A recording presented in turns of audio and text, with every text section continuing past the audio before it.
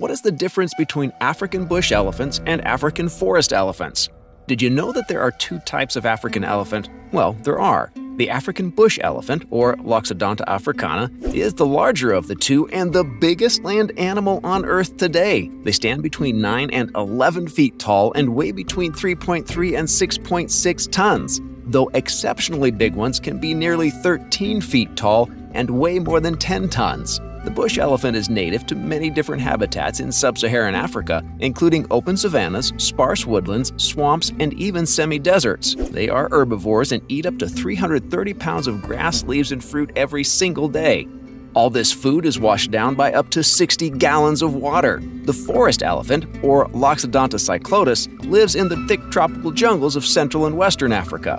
This species is about a third smaller than its close cousin, and also has shorter and thinner tusks that point downward rather than outward. These giants live in matriarchal groups that spend most of their days browsing for leaves, fruits, and seeds.